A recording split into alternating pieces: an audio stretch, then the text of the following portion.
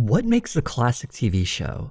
Some shows take the world by storm, becoming fan favorites remembered for generations. Others are slow starters, growing a following before reaching that tipping point of becoming a fixture on TV screens around the world. And some never reach those heights, achieving cult status among a select group of influential people. Arrested Development has a unique distinction of not only achieving that cult status, but parlaying that into a divisive return, only to have that change how people remember a series that was being called a future classic.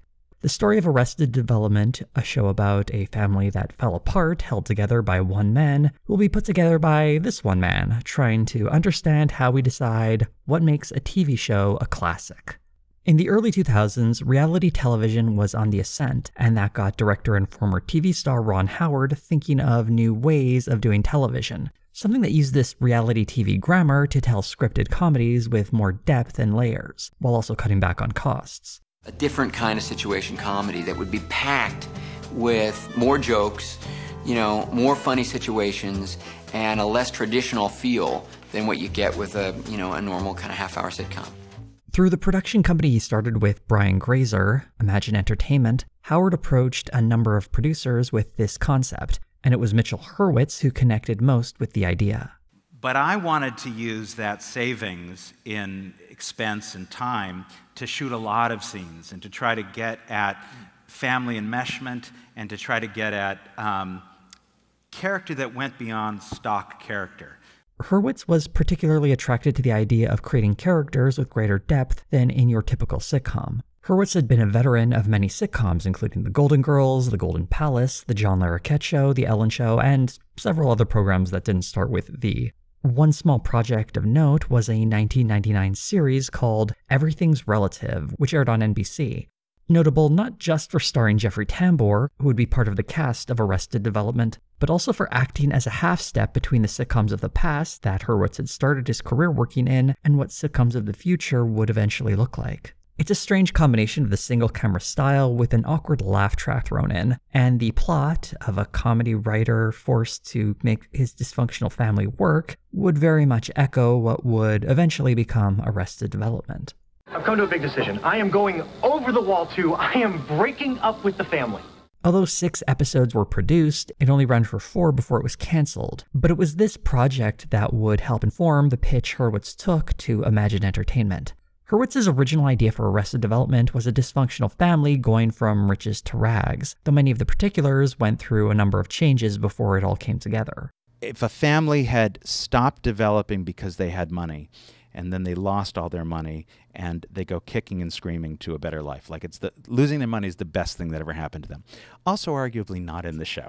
Other aspects of the show came from Hurwitz's own life. Having grown up in California, the famous Bluth banana stand was based on a chocolate chip business he started at 12 called The Chip Yard, and the street that stand began on, Balboa Boulevard, would be the name of the apartment complex that Lucille Booth would call home.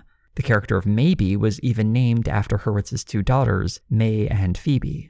Outside of his own life, Hurwitz was also inspired by the Enron scandal that saw a massive energy company crumble when it committed an elaborate accounting fraud scheme. The Blue family at the center of the series would similarly be watching their own business crumble all around them. Arrested Development was always supposed to be different. Instead of a finely polished product rehearsed throughout the week and then recorded on a soundstage, it would be filmed on location with little rehearsal. Scenes were written and rewritten on the fly, and the look of the show mimicked a documentary, one shot with 2 cameras, often moving through scenes, scrambling to get reactions. Jason Bateman was cast as Michael Bluth, the one son holding the Bluth family together. Bateman's first on-screen acting job was at the age of 12 on Little House on the Prairie. He would go on to appear in Silver Spoons and It's Your Move. Throughout the 90s, he had a series of failed TV pilots, creating some reluctance to cast him as Michael. But when he auditioned, they found he was the perfect fit for the relatively level-headed member of the Bluth family. The man who wants nothing more than to leave that family, only to be constantly dragged back into their drama. They are going to keep Dad in prison at least until this gets all sorted out. Also, the attorney said that they're going to have to put a halt on the company's expense account. Interesting, I would have expected that after they're keeping Dad in jail. Portia de Rossi was cast as Lindsay Bluth, Michael's twin sister. Rossi had made her debut in the 1994 movie Sirens, and before Arrested Development, she was a regular on Ally McBeal. As Lindsay, she was the socialite who spent more time creating the illusion of being a philanthropist than actually doing anything aside from shopping. I'm kind of the charitable one of the family. I think it's best if you got a job. Oh, come on, I'm a parent. I care about my daughter every bit as much as Michael cares about his son. What grade am I in? What kind of job? Will Arnett played the eldest of the Bluth siblings, George Oscar Bluth Jr., or Job. Job was one of the tougher roles to be cast, with none of the actors auditioning managing to find a suitable voice for the character. Arnett, who only had a few credits to his name, most notably 2 episodes on The Sopranos, managed to breathe life into the impossibly arrogant and intensely vulnerable Job. And Job is quite the magician. This is the magic trick, huh? Illusion, Michael. Trick is something a whore does for money. Michael Cera was cast as Michael's son, George Michael. Only 15 by the time Arrested Development premiered, he had already appeared in several movies and TV shows. George Michael is the timid, well-meaning teen who is struggling to grow up with a father who doesn't quite get him. George Michael is also nursing a confusing attraction to his cousin. I'm tempted to kiss again, so we could teach them a lesson. Why would that teach them a lesson? No, I mean, to freak them out. Yeah, but that doesn't make any sense. But isn't that what makes it funny? I'm laughing. Let's go fish. Alia Shawkat was cast as Maybe Funke, Lindsay's daughter. Even though she was only 14 when the show debuted, she'd already come off a nearly 40-episode run on the series State of Grace. Maybe is bolder than her cousin, seeming to lack much empathy as her antics failed to catch the attention of her absent-minded parents. Well, I thought we didn't want anyone to know we were here. Well, it's a little late for that. Our fingerprints are everywhere. You said they weren't going to check for fingerprints. No. I said don't wear your mittens. I didn't want you to look stupid on the security cameras. Tony Hill was cast as the youngest Bluth sibling, Byron Bluth, better known as Buster. Relatively unknown at the time, Hill had guest spots on a few programs, but Arrested Development would be his first major role. Buster is an extremely awkward mother boy who spends much of the series in a state of perpetual confusion. You could be eating my dust all day, slowpoke. And Buster was starting to give as good as he got. And you might be eating that's gonna. Well, let's hope it doesn't come to that. David Cross played Tobias Funke, Lindsay's husband and Maybe's father. Although creator Mitch Hurwitz claims to have offered the well-traveled stand-up Cross any role he wanted, Cross said it was the roles of Job and Buster that were suggested to him. Regardless, it was Tobias that spoke to Cross as a character. After a brief struggle with the network to make sure Tobias would have what would be his signature mustache, Cross slipped into the role of a former therapist turned actor who had a very unusual way of choosing his words. Are you gonna buy this time, or are you just curious? I suppose I'm, bi-curious. Jeffrey Tambor was originally asked to only play the role of family patriarch George Oscar Bluth Sr. for a single episode, but the role was such a good fit for Tambor that he jumped at the chance to become part of the principal cast. A veteran and beloved from his time as Hank Kingsley on The Larry Sanders Show, Tambor created a George Sr. that was both domineering and slimy, all from the comfort of his prison cell. This is my vacation. I'm exercising. I'm sleeping well. You're doing time. I'm doing the time of my life. Jessica Walter made up the final member of the principal cast as Lucille Bluth, the sharp-tongued matriarch of the Bluth family. Having been acting for over 40 years, Walter was the most experienced of the cast, notably appearing in Clint Eastwood's directorial debut, Play Misty for Me. Lucille Bluth is a woman so wealthy and out of touch with the common man that she has trouble acclimating to her family's new financial reality. If you're saying I play favorites, you're wrong. I love all my children equally. I don't care for Joe. Although technically not a member of the cast, Arrested Development did have a regular narrator, voiced by Ron Howard. Originally, Howard was only a placeholder, but his performance as a detached narrator was so effective and was very charming to the network, he became a permanent fixture for the series. I actually borrowed from National Geographic. I thought it should be approached with a kind of a sociological or an anthropological mindset. I think this is the same narrator who, would be doing, something about the indigenous inhabitants of the Amazon basin. And then their next job would be to come and talk about the Bluth family. Speech! Speech! Speech! Speech! The family continued to chant, speech, speech, speech, for no one in particular. Arrested Development had a very rich world of recurring characters, and it would be nearly impossible to list all of them here. But the ones who appeared most frequently were the family's lawyer, Barry Zuckerkorn, played by Henry Winkler, news anchor John Beard, a local Los Angeles news anchor who was portraying a fictionalized version of himself, Liza Minnelli as Lucille Bluth's rival, Lucille Ostero, also known as Lucille II, Mae Whitman played George Michael's Season 2 love interest Anne Veal, and Justin Grant Wade appeared as high school jock Steve Holt. There was also this mysterious janitor played by Martin Mull. Is it because I'm a private detective? Gene Parmesan, how are you doing? Ah, Gene! Oh, Gene, isn't he the best? Gene was far from the best. He always gets me too. Gene Parmesan, how could I forget him? Now the story of a wealthy family who lost everything. Debuting on November 2nd, 2003 in an episode titled Pilot, we meet the Bluth family just as it seems as though it's ready to fall apart. This is his family. So why is Michael so happy? Because he's decided to never speak to these people again. The cast is introduced through some narration and a few key interactions, and we find out that this episode is about Michael being snubbed for a partnership at his family's business, shortly before George Sr. is arrested. George Bluth was arrested tonight for defrauding investors and using the company as his personal piggy bank. The family looks to Michael to run the business. Even though he wants to leave for the sake of his son, he stays behind. Well, since Mom died, it's been kind of lonely, and just wish we could all stay here. We're an incredibly disappointing family. But we are family. And I want my son to be happy, so maybe we should be in each other's lives. Of course, George Michael might also be motivated by the new crush he has on his cousin, Maybe. These guys are actually going to be staying with us for a while.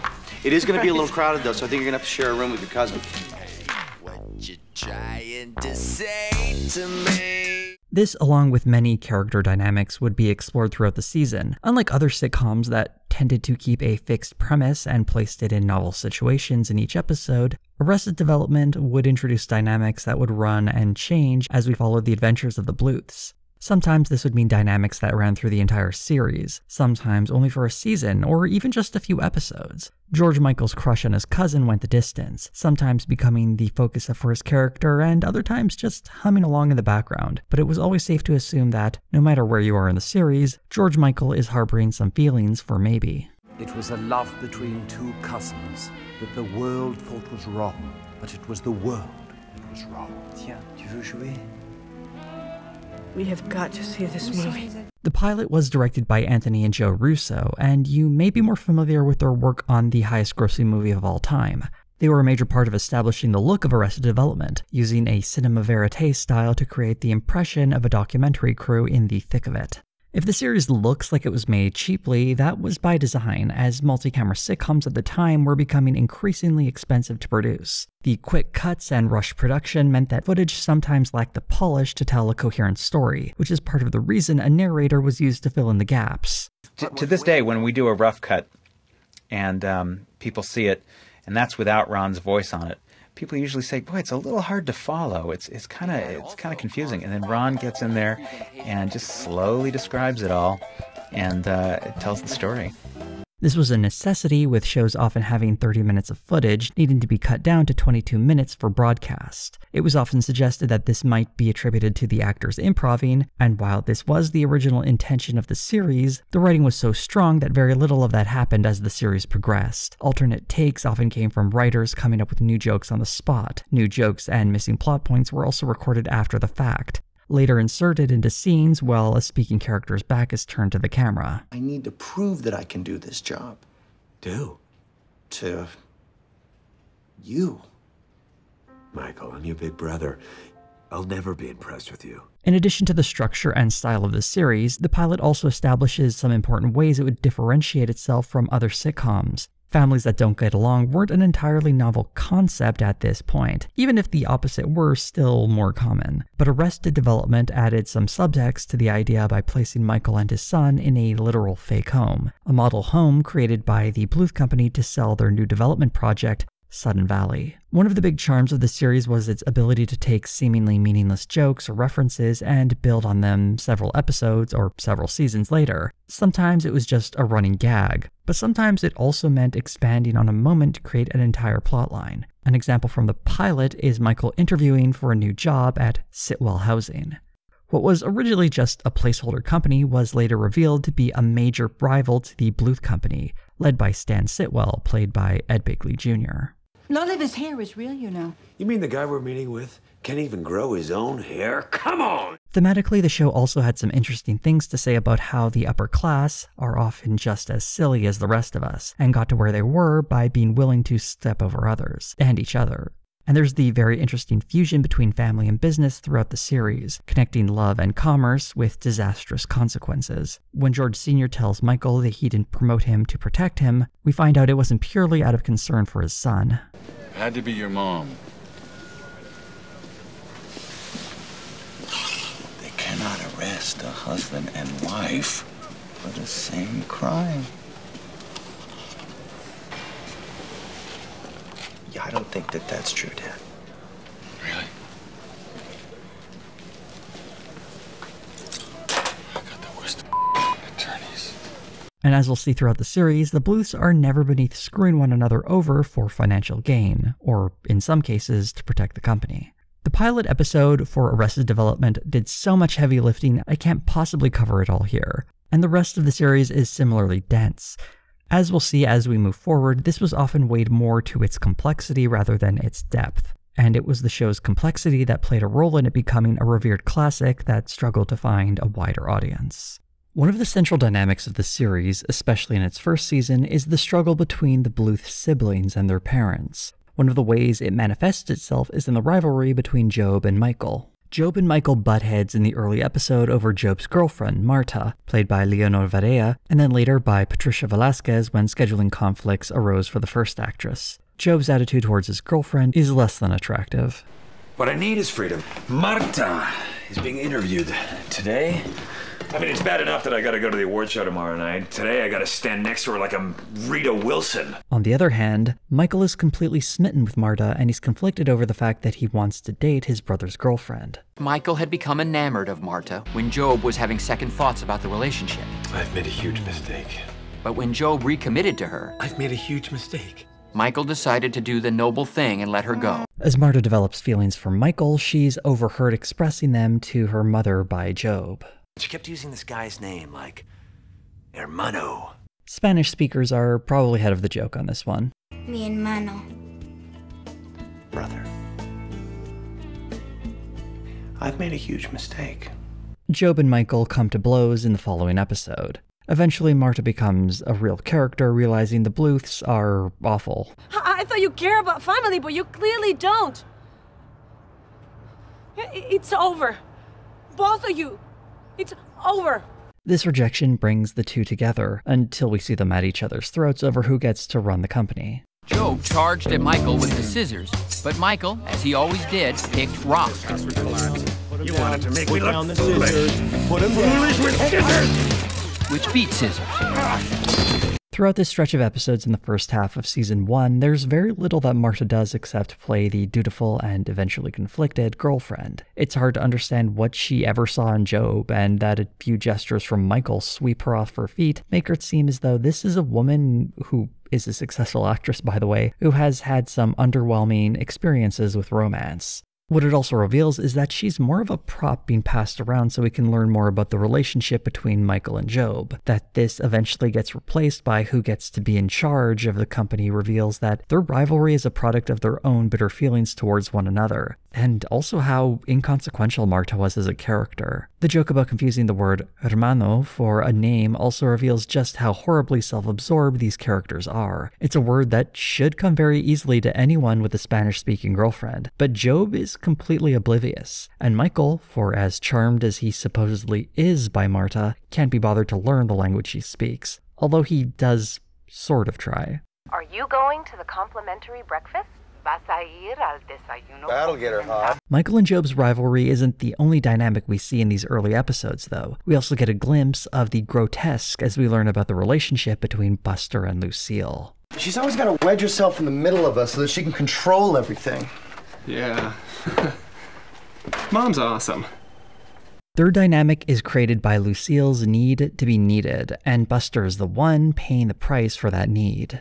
Buster breaks away from his mother by becoming romantically involved with Lucille's best friend and rival, Lucille Ostero. And Buster showed up just in time $10,000! Buster. To bid on the wrong Lucille. While this gesture from Buster wasn't entirely intentional, he was supposed to be bidding on his mother, Buster and Lucille too do develop their own strange dynamic. Our relationship doesn't work? No, not as long as you keep getting me all mixed up with your mother. It is exactly the opposite. I'm leaving my mother for you. You're replacing my mother. Lucille fights back by replacing Buster with a boy adopted from Korea, Anyang. Well, I'm gone for a couple days and you find a new son? Lucille could see that her son was concerned, even jealous, and she knew how it felt to be overlooked. Yes. Anyang is your brother now. Anyang. Yes, Anyang. Anyang is the Korean word for hello. The parallel here between Anyang and Marta is pretty clear. They're both pawns in the game the Bluth family is playing. Marked that way by not only being outside the family, but outside the broader cultural context the Bluths find themselves in. In contrast, Lucille too is a far more developed character, because she lives in that white upper-class world. The world this series is giving us a glimpse into. It reveals the general disinterest these people have for those who are outside their bubble, aside from using them as tools in the conflicts they have between one another. Even though Anyang hangs around until the end of the series, the number of appearances he makes dwindles as time goes on, and his role in the finale is more of a bit part for a character who is ostensibly part of the Bluth family. In that way, along with basically reusing the same joke about the Bluths not understanding a word spoken in another language, the show reveals itself to be part of that same world as the Bluths, concerned with the Bluth family, but not so much with the people they step on. They're just there to prove a point. The Bluth siblings are very much aware of how their parents have messed up their lives. They even bond with Buster when he dares to criticize their mother. I'm Mom, and I want to shoot down everything you say so I feel good about myself. Look who's ragging on the old lady. Hey. Finally? Because I'm an uptight Buster! You old horny slut! Well, no one's gonna top that. Lucille Bluth is not likely to win Mother of the Year. In the first season, she even attempts to pin a car accident that was absolutely her fault on Michael. The original premise of the series was a family alienated from one another by its wealth, learning how to get along. While the first half of that statement is present, the second half never quite comes to fruition. They're more a family stuck together sharing their misery, and Lucille is the perfect representative of that. Lucille is completely out of touch with the world outside of her wealthy socialite bubble. I mean, it's one banana, Michael. What could it cost? $10? While lines like that reveal Lucille's detachment from the wider world, her relationship with her children is similarly detached, held together not through love, but through manipulation. I just want my children to love me. Stop lying. Stop manipulating. Just be nicer. What?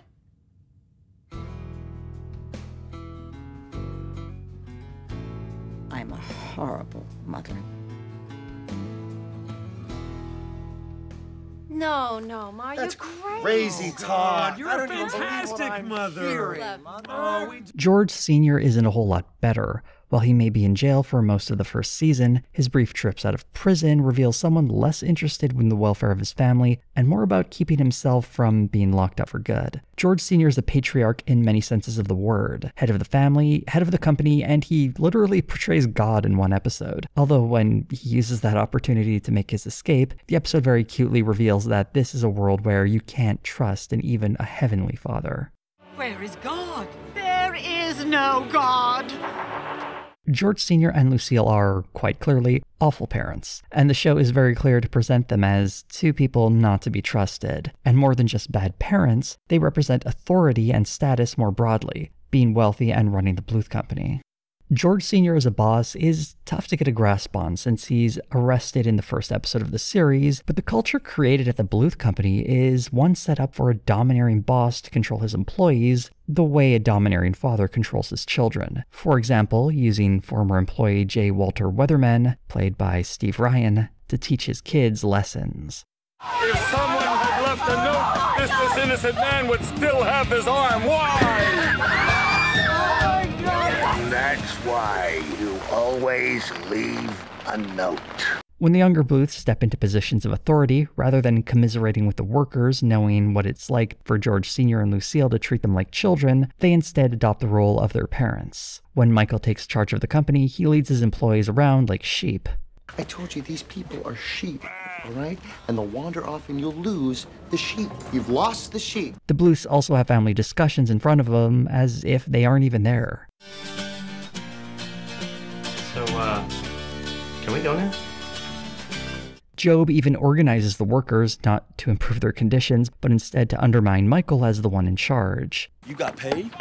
I thought we were all making sacrifices. Yeah, well, maybe it's time for some of those big shots of the Bluth Company to start making some sacrifices. I say we shut down construction! And going back to Michael, even though he's presented as the responsible one, he expects his workers to work without getting paid, something that reveals a deep level of disrespect, even from the normal Bluth. In spite of whatever hardships the Bluths place on one another, they still adhere to their social standing, even when those hardships should be teaching them another lesson entirely. What they learn is to not stand in solidarity with the oppressed, but to claim their birthright as oppressors. Early in the season, Michael discovers a truth about his father. That I may have committed some light treason. Michael knew his father was guilty of something, but he had no idea it was this bad. And that's another recurring theme of this series, people who seem bad being revealed as even worse. One late addition in season 1 was George Sr.'s identical twin brother, Oscar George Bluth. The introduction of Oscar came about because creator Mitch Hurwitz happened to see Jeffrey Tambor in a wig, and he thought it looked interesting. So Oscar was written into the show, giving Tambor 2 reoccurring characters to play, which is a pretty big step up from initially being cast to a single episode guest role. The reason the Bluth Company looms so heavily over the family, defining their relationships and shaping their goals, is in part because aside from Michael, none of them have a sense for business. For your information, I got a job. Really? What kind of job? Beads. Bees? Beads. Beads? Job's not on board. This is a family that has largely lived off the largesse of the unethical George Sr., never having to consider what living in the real world means. Throughout season 1, we see how this dynamic has created a family unable to do more than occasionally band together against an outside threat. The rest of the time, they spend bickering and plotting against each other to take control of the company out of fear that this loss of power will mean they will have to know what it feels like to not be rich. Tell me the truth, okay? Because there's been a lot of lying in this family. And a lot of love. More lies. Family isn't there for love or comfort, so much as they're there to help make you money. This is shown very clearly in this episode where it's revealed that George Sr. monetized the rivalry between Job and Michael in a series of tapes called Boy Fights. And more than the alienation caused by their wealth, we see how the Bluth Company is so concerned with making money that they're willing to deal with a dictator like Saddam Hussein. These homes appear to be American-built to begin with. There have been sanctions against doing business with Hussein's regime since the early 90s, so who built them? Does that look a little like our kitchen island? Well, whoever it is, they're in a world of trouble. And Michael realized that his father's crimes might be bigger than he thought. Wealth and the pursuit of it has shattered every part of the lives of the Bluth family. They don't trust one another, they live in deluded fantasies about themselves, and they've created a company whose workers have been conditioned to behave like children. In short, the Bluths represent everything bad about a society fueled by greed, living in a twisted version of the American greed that creates parodies of families as a means to financial gain. It's almost mocking any workplace where a boss will come in and tell everyone, "We're like a family." Except it's a family where a father controls all the children and takes most of the money for himself. In the season finale, Michael once again wants to leave his family, only for circumstances to convince him to stay. With his trial still some time away, George Sr. seemingly has a heart attack and is hospitalized. We lost him. He just, got away from us. I'm sorry. Can we go in there? If you want, not a lot to see. Maybe not for you, but for us. And that's when the family realized that George Sr. wasn't dead, but was fleeing the country that he loved so very much. Pack your bags. This is a nice setup for the next season, which is as good a segue as any to talk about another unique trait of the series, the previews for the next episode. The family grapples with the news they had just heard. Why would a doctor say he's gone when he means he's escaped? What was especially fun about these is they almost never appeared in the next episode. Rather, they were fun jokes for an episode to end on, playing on whatever happened in the episode itself. These were originally added because Mitch Hurwitz wanted to get test audiences to say they wanted to see what would happen on the next episode. These previews also reveal a loose relationship with continuity, something the series would be less comfortable with as time went on. Look at me, getting off. The first season of Arrested Development was about establishing its style and tone. It demanded much of viewers to follow plot lines and jokes through many twists and turns, all to arrive at the core of a series that had a basic message of how wealth can poison a family. It was a very new way of presenting an old message, and it was that pairing of a new style and familiar message that won the attention of critics. Here's an example of a review of the first episode from a writer at the New York Times shortly before the show premiered. The Bluth heirs are eccentric and warped, but they are not hothouse child prodigies like the Tenenbaum siblings. They are nouveau riche misfits, the Ewings of Dallas as seen by Buñuel, and they are quite amusing. As the year went on, critics became increasingly enamored with the show. At the TV Land Awards, it won the Future Classic Award. It wasn't the best predictor for classic television. For every year in which it would go to a massive hit like The Office, there would be other years where it would go to flash in the pans like Heroes. That said, the award meant enough to Arrested Development that the acceptance speech made it onto the first season DVD release of the show. This sentiment would be carried by critics all the way into the Emmys, where Arrested Development was nominated for 4 awards and won 3. Mitch Hurwitz won for writing in a comedy series, the Russo brothers won for directing in a comedy series, and the show itself won Best Comedy Series, beating out the likes of Curb Your Enthusiasm, Everybody Loves Raymond, Sex and the City, and Will and Grace. Special attention should be given to how Hurwitz ended his acceptance speech for Best Comedy Series. Let's watch it. You want it? Saying, "Let's watch it," was a reminder that in this absolute love bomb of critical praise from the TV critics, very few people were actually watching the show, a sentiment that can be seen during interviews at the time. My dream has always been to work on a show, regardless of what that show is, that holds Malcolm's numbers. And,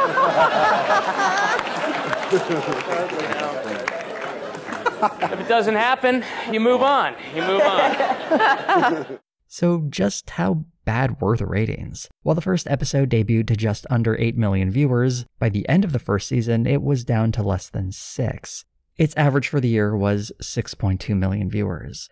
Its lead-in, Malcolm in the Middle, while not a ratings juggernaut, was still doing significantly better, beginning the season with 10 million viewers, ending with 8 million viewers, and having an average of 8.35 million viewers.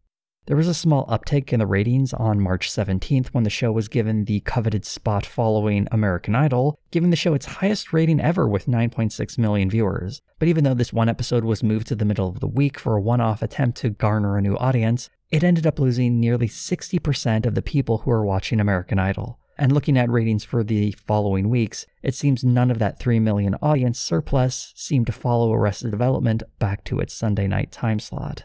Aside from Cops, Arrested Development was the lowest rated show on Fox not to get cancelled. In overall viewing numbers, it was ranked 105th.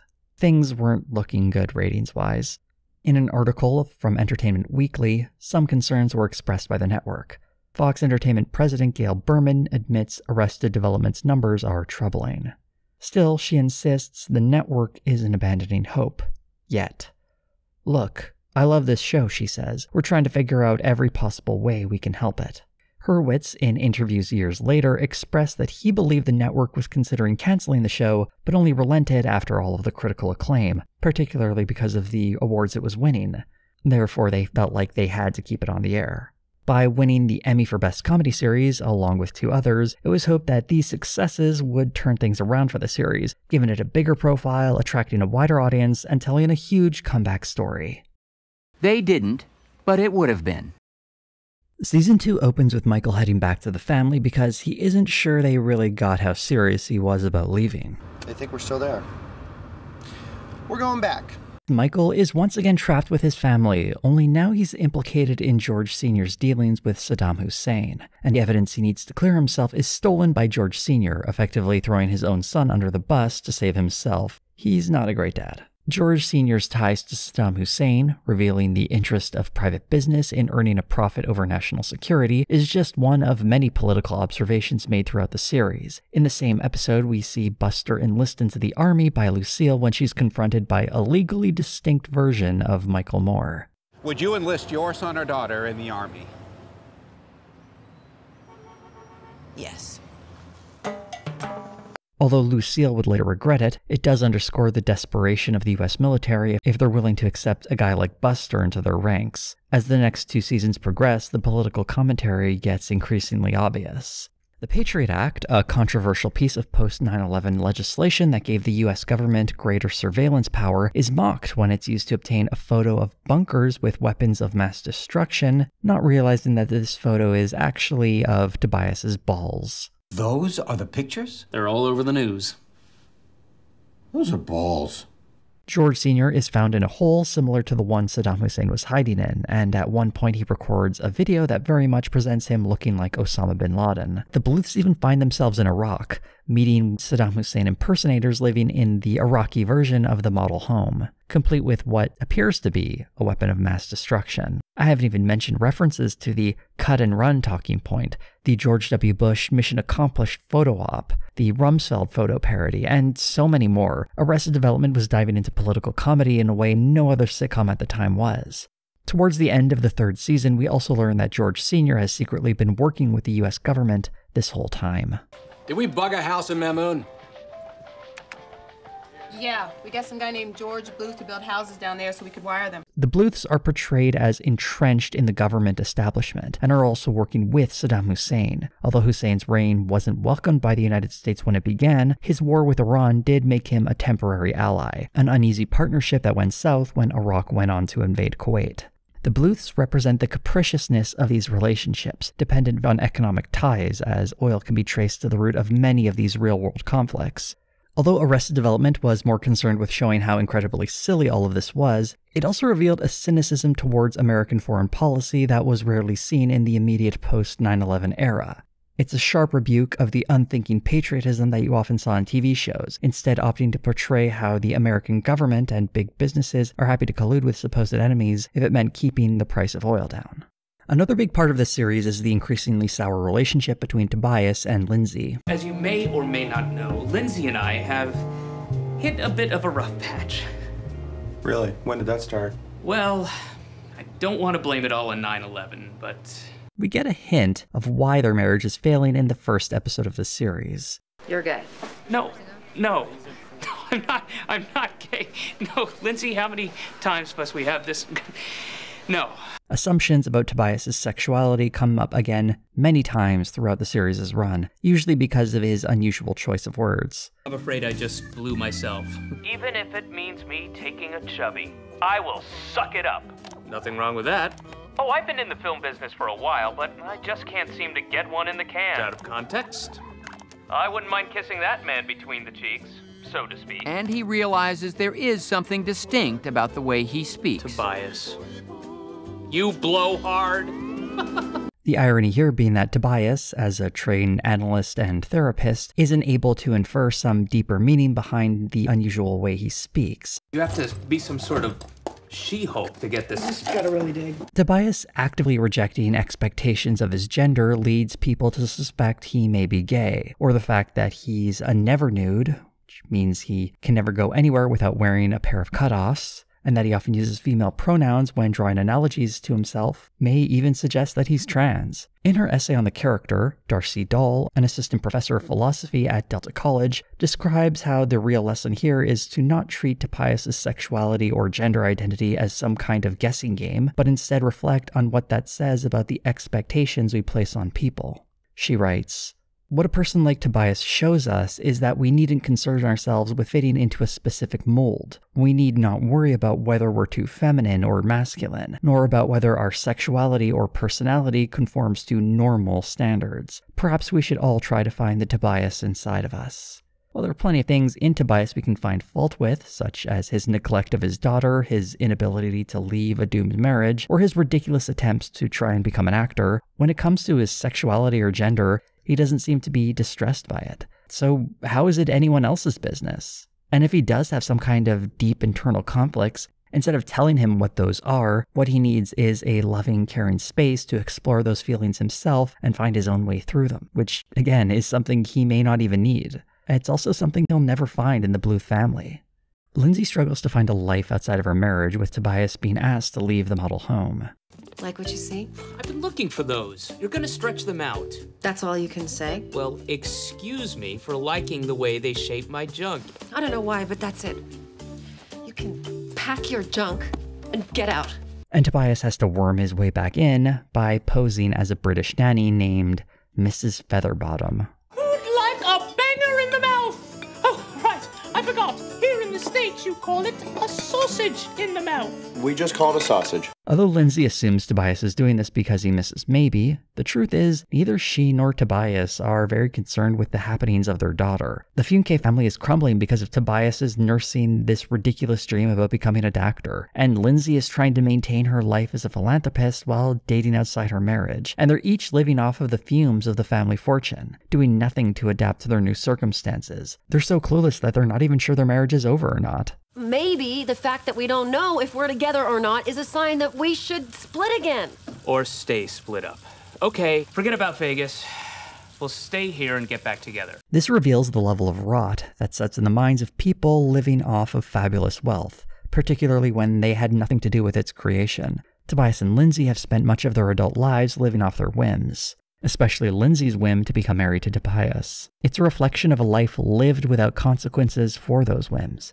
And Maybe is left out in the cold, born into a family that barely pays attention to her. Luckily for her, she manages to connive her way into becoming a teenage movie executive. What are you, like 15? Marry me. Everyone thinks I look young too. These 2 seasons also saw a number of changes for Buster. After joining the army, he lost his hand to a dangerous seal attack. Lucille! Watch out for Lucille! I don't care about Lucille! They're lying!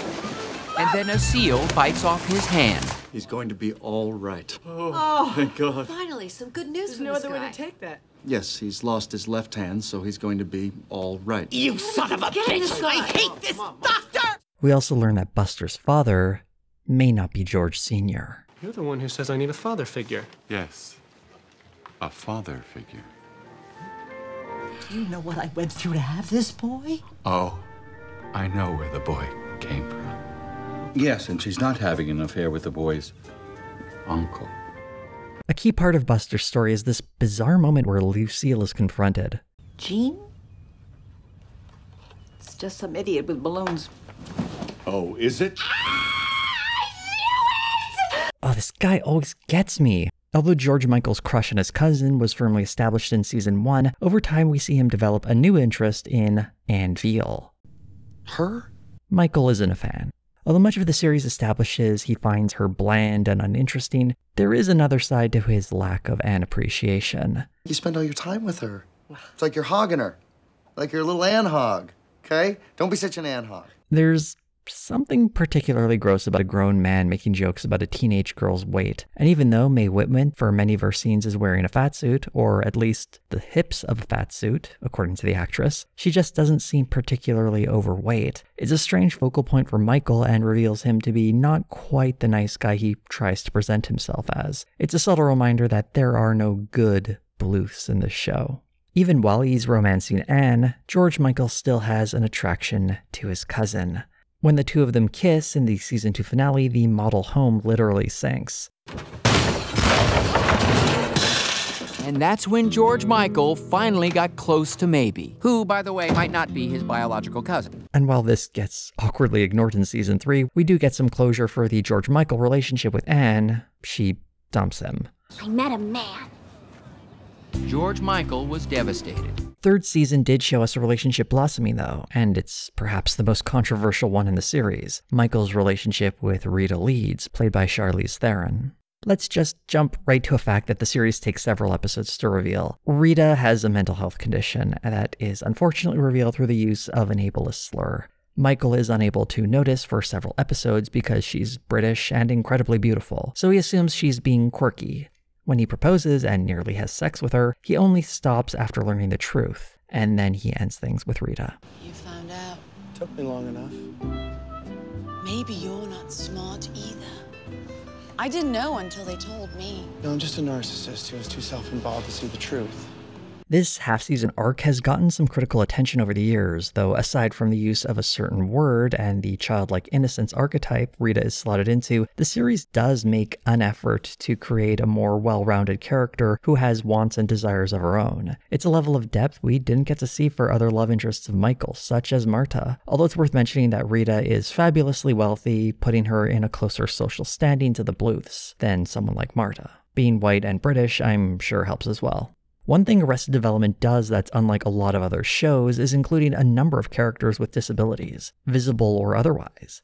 Even members of the principal cast have disabilities, such as Tobias being a never nude and Buster losing his hand. Well, in the case of Buster, laughing at him for losing a hand and treating him like a machine can seem a bit cruel, and Tobias being a never nude is just a punchline. The show's record on characters with disabilities does become more complex when looking at the supporting cast. For Slate, Inku Kang wrote, "It's hard to think of another series that features so many different kinds of disabilities while ensuring that the people with those syndromes are more than their impairments. In fact, they are, with a single glaring exception, just like the rest of the show's version of Orange County, vain, vindictive, pompous, dishonest, opportunistic, and/or oblivious. These characters fit so seamlessly into the rest of the show's universe that they silently expose how cloying and/or exoticizing Hollywood's usual stereotypes about people with disabilities are: inspirational, asexual, tragic, brilliant, or superpowered, a victim or a villain, their impairments poised to be overcome." One of the major through lines in the series is the impact between generations within a family, and this can be seen in one of the key relationships between a father and son. Michael and his son, George Michael. Michael is determined to raise his son in a loving way that his father hadn't for him. In the show's second episode, we see how Michael does that when he confers the important responsibility of running the family banana stand on George Michael. Don't look at me, Mr. Manager. Right, it's up to me now. I'm Mr. Manager. Manager, we just say, I know, but you just... Doesn't matter who. The subtle joke here is that Michael is denying his son the adult Mr. title, not letting him grow up. A key part of their relationship. The two Bluth boys struggle to communicate with one another, and while Michael remembers his father being a controlling tyrant, he exercises his own brand of control over George Michael. I'll work weeknights, I'll lay people off. I'll give up my summer, all my summers. Just tell me what to do, and I'll do it. Michael realized he had done to his son what his father had done to him. Michael doesn't want to be like his father, but the way he's raised George Michael is a lot like the way George Sr. raised him, such as getting them to be incredibly hard on themselves. Why, no, you stupid jerk. Why not? Dumb, George Michael. Dumb. Whoa. Calm down, you two. It's just a math problem. Well, yeah, but if I fail math, there goes my chance at a good job and a happy life full of hard work, like you always say. I know, but it's my fault. I've been pushing him too hard. It's just dumb, Michael, Hey. dumb. Shh. I forgive you. The intergenerational impact of bad parenting is felt throughout the series. It's this relationship that carries the heart of the series in the early seasons, and would be one major thing to keep in mind for the fourth season, though that wouldn't be coming for another 8 years. Fox finally pulled the plug on Arrested Development, with its third season order being cut to a lean 13 episodes, the final 4 airing in opposition to the Winter Olympics. The series did make several attempts to appeal to a wider audience, though they never quite resonated. The second season also used some very heavy-handed product placement to earn some goodwill and extra ad revenue for the network. I'm trying to get them to underwrite a new TV project I'm working on, get some money in exchange for setting a scene here in Burger King. Well, as long as you don't draw attention to it.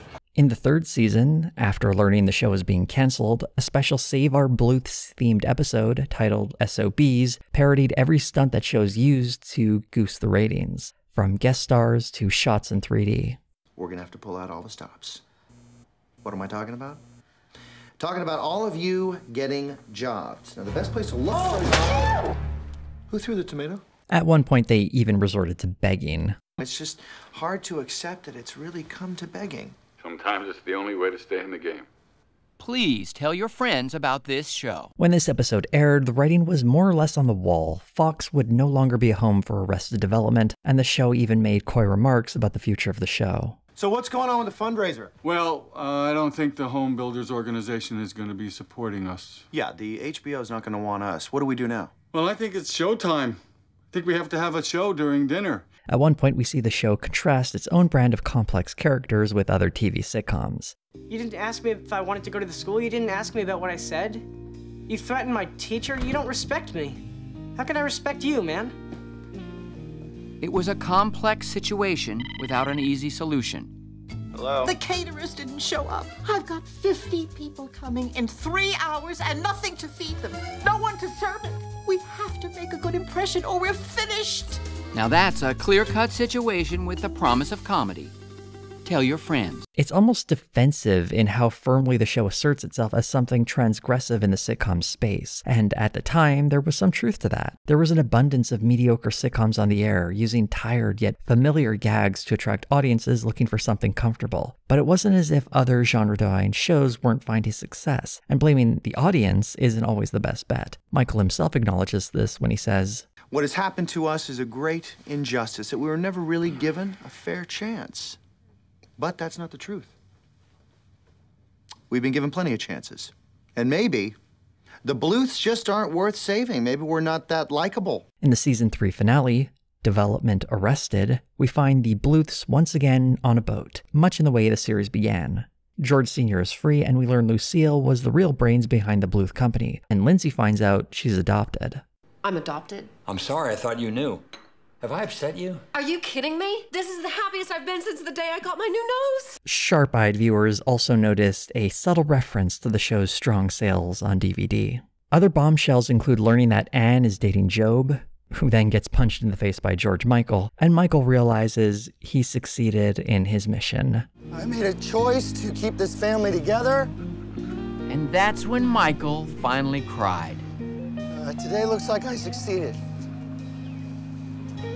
It wasn't exactly a turn-on. When Michael realizes his son is hurting after learning about Job's betrayal, he wants to comfort him, and he learns something important when Lucille tries to stop him. Mom, this is important, okay? Michael, this company is important. It was at that moment that Michael realized how much he'd sold out. As Michael runs off to be with his son, Lucille sells the company to Stan Sitwell in a panic, as Anyang is revealed to have betrayed the Bluths. What the hell did you do this for? Because my grandfather vowed one day he would get even for banana sand you stole from him. And the show ends on the crucial relationship.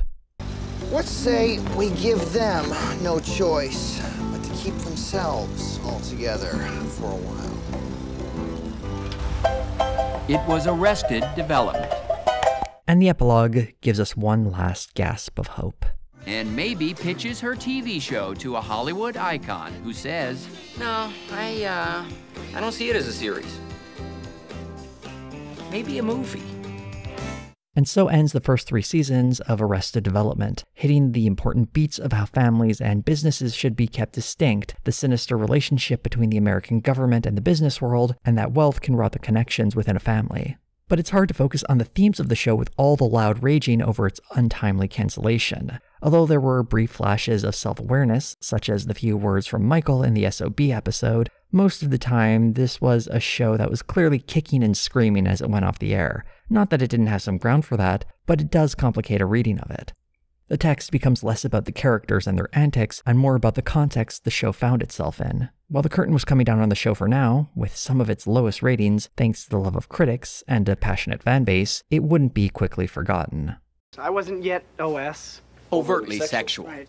Upon entering its second season, ratings for Arrested Development weren't really helped by its Emmy wins. It didn't do any worse, but it didn't do a whole lot better either. The second season averaged 5.9 million viewers per episode, only slightly down from season 1's 6.2 million. Although ratings remained low, the show surprisingly got picked up for a third season. In an Entertainment Weekly article, Peter Liguri, the new Fox Broadcasting president of entertainment, said in a statement, "Arrested Development is one of the best comedies on television. The decision to order another season becomes easy when you consider its amazing cast, creative brilliance, critical acclaim, and advertiser appeal. It's my first official pickup since taking the job, and I think it's a great way to start." One change was the show being moved from Sunday nights at 9:30 to Monday nights at 8. It fared even worse in the ratings. The third season would go on to average 3.9 million viewers, losing 2 million from the previous season. Albeit, that does include 4 episodes that were aired directly against the Olympics, dragging down the overall average. The low ratings hurt morale on the show, and that was likely made worse when the full season was cut down to a 13-episode half-season. Although Mitch Hurwitz was in talks to bring the series to Showtime for a 4th season, ultimately these negotiations fell through. Part of the reason, as Hurwitz would later explain, was because of his own fatigue running such a detailed series. In an interview, he said, "In truth, I had taken it as far as I felt I could as a series. I told the story I wanted to tell, and we were getting to a point where I think a lot of the actors were ready to move on. My first instinct was that it was over when Fox pulled the plug. I considered continuing the show because I felt I owed that to the fans, but I am determined to give them some other kind of entertainment that will satisfy them at some point, I hope." Even though Arrested Development had a record low viewership, the main demographic appears to have been movie studio executives, so hopefully the cast will be able to benefit from that. Even if the show had been picked up for a 4th season, Hurwitz expressed that he likely would have taken a backseat role, unable to keep up the pace of running a show that was built on so many small details. The 3rd season in particular seems to have really demotivated him and everyone working on the show because of a lack of faith in how it was presented and promoted by the network. Although the audience for Arrested Development was small, they were particularly passionate, and when it came time to point fingers, many of them were directed at Fox. This wasn't entirely spontaneous, though. In the same way the Instant Classic label was encouraged by the DVD release of the 1st season, the 2nd season's DVD set had a message of its own buried at the end of the Season 2 blooper reel featurette. I got an idea for what you can do. Why don't you fire your complete marketing team, all right? Get a new one in there, knows how to market a show that won 5 Emmys, Golden Globes, SAG Awards, WGA Awards, DGA Awards, Producers Guild Awards, Critics Top 10 lists. You know, if you can't market that kind of show and get better ratings, then maybe the problem doesn't lie here. Maybe it lies with marketing. Good night. Good night. Thank you very much. David Cross's frustration at the network was a pivotal moment and really shaped the perception of why the show failed. It was moved to different time slots, it wasn't advertised the right way, or the network simply didn't believe in it. Looking at the evidence, not all of that is true. The show had a very stable time slot, aside from that one episode in the 1st season that was placed after an episode of American Idol, and the final 4 episodes being programmed against the Olympics, which was decided well after the show had been cancelled. It often didn't air new episodes on consecutive weeks, but the same was true for other shows on the same night, which tended to perform better. To say the network simply didn't believe in the show is a bit of a stretch when it ran for 2.5 seasons, with ratings that would get most other shows cancelled in less than half that amount of time. None of that is to say the network is blameless, though. Arrested Development is a hard show to sell, but Fox was unable to capitalize on its acclaim and loyal fan base to reach a wider audience. A brilliant show doesn't naturally find an audience if a network isn't entirely sure how to find that audience. In 2011, Mitch Hurwitz wrote an article for The Guardian titled Arrested Development Creator Mitch Hurwitz's Guide to Getting a Sitcom Cancelled. In it, he has some unflinching reflections on why the show failed to connect to audiences. Here are a few examples. Try to do too much for a 20-minute program. If in your particular medium an audience is used to a simple plot line or maybe 1 or 2 stories, see if you can get 8 in there and find a way that they somehow intertwine. Add a sprinkle of incest. They'll never admit it, but viewers love sex. In fact, they love any sort of titillation, with the exception of incest, so focus on that. First impressions are everything, so if you can screw that up, you're made. With Arrested Development, we tried showing the deep disdain that connects a family. We wanted to hold up a mirror to American society, and just as predicted, America looked away. Make easy jokes about minority groups, whether they be Mexicans, Jews, or homosexuals. Any group can be dismissed with a few stereotypical cracks. At least that's what we tried to do. And given their lack of coming to the party, it seems we succeeded. That last point in particular is worth considering, as there is a distinction to think about when it comes to edgy humor. While Arrested Development did have a few tasteless jokes about certain identity groups, sometimes being outright racist, it typically had even more jokes about the oblivious Bluths and their racist attitudes. In many cases, the Bluths were the butt of the racially charged jokes. For example, when Job brings out his racist puppet Franklin, the joke here is that Job is a racist. Let me give that oatmeal some brown sugar. Get off my wife, you bastard! Oh, man, what's the matter Franklin with you? said some things Whitey just wasn't ready to hear. The episode even makes a decent bit of racial commentary. The police had been delayed when they thought they'd cornered a kidnapping suspect. Put your hands up or we'll take that as a sign of aggression against us. They're not up! He's aggressive! So maybe not all the racial humor on the show was offensive, but a question worth asking is, even if something isn't offensive, is it something someone from one of these groups would actually want to watch? Perhaps more than the racism, rather it's that a show centered around a rich white family gets less interesting the further the audience gets away from that experience. There are plenty of examples of shows ahead of their time that had weak first seasons, only to catch on sometime later. Cheers was one of the lowest rated shows on network TV when it aired. Seinfeld went from a solid performer to one of the highest rated shows on television. But those were shows that began in the 80s, and Arrested Development began in 2003. The realities of network television were changing, with more channels to compete against and more people DVRing shows. It was tougher for a niche show to get a chance to grow because audiences were fragmenting. There was one unique advantage Arrested Development had being in the mid-2000s, and that's the benefit of DVD sales. Although it's tough to find hard numbers, sales for Arrested Development DVDs were quoted as being somewhere around 3 million units sold in the United States in an article that was published in 2013. The Numbers, a website that estimates the sales of media, claims that the third season of Arrested Development sold roughly 400,000 units in its first 3 weeks. With an audience of under 4 million, that's a very high conversion rate of people buying DVDs. While these numbers would be dwarfed by powerhouses in the TV-DVD space, such as Family Guy, it was still a sign that, at the very least, Arrested Development had a dedicated enough fan base not to let this show vanish into the night. Fried cheese with club sauce. In the years between Arrested Development's cancellation and return, the series was kept alive in the minds of the public with rumors of a supposed movie being in the works. The cast and creative team would on occasion stoke those rumors, but a lot of it was driven by a fan base hungry for more Arrested Development.